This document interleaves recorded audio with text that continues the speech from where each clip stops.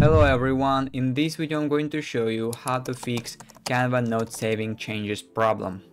Actually it is very quick and easy, I'll show you how to do that, but you need to watch this video till the end so you won't miss any important steps. So first of all, we need to open our browser and go to the canva.com website. From here I will tell you that the most frequent reason why you get this type of issue is because you have a bad internet connection.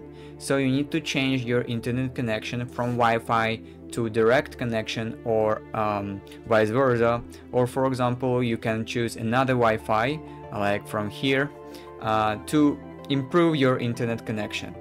So if this didn't work, the next thing I'll suggest you to do is open your browser, and from here in the top right corner you need to click on the three dots.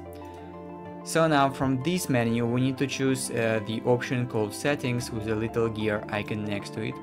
It will open the settings of your browser, in my case it is Google Chrome. So now we need to choose in the left side menu about Chrome. Click on this is the last option, and now here we need to check if our Google Chrome is up to date, because if it isn't, it means it may cause some bugs and problems with the website. In our case it may cause Canva not saving some changes. So as you can see, it is nearly up to date. I need to relaunch Chrome to finish updating, so I need to click relaunch to update my Google Chrome to the latest version. So basically that is it. That is how you can fix Canva not saving changes problem.